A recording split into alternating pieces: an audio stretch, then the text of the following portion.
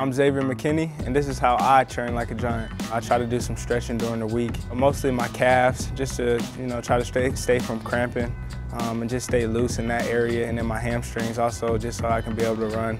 You know what time it is. Earlier in the week, I typically will eat things like steak.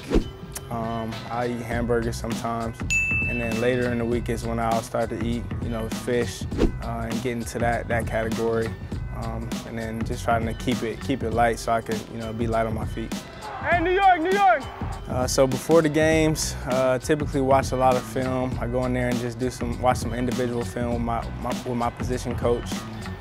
Just kind of watching the reads on the quarterback, seeing what the offense is going to do. Just kind of going into the game and knowing what I have to do already. And then I'll do some stretches before the game. I'll go out onto the field and do some footwork here and there. And then I always pray before the game. So throws it left, and it's intercepted by the Giants. McKinney down the right sideline, 20, 15, 10, 5, touchdown Giants!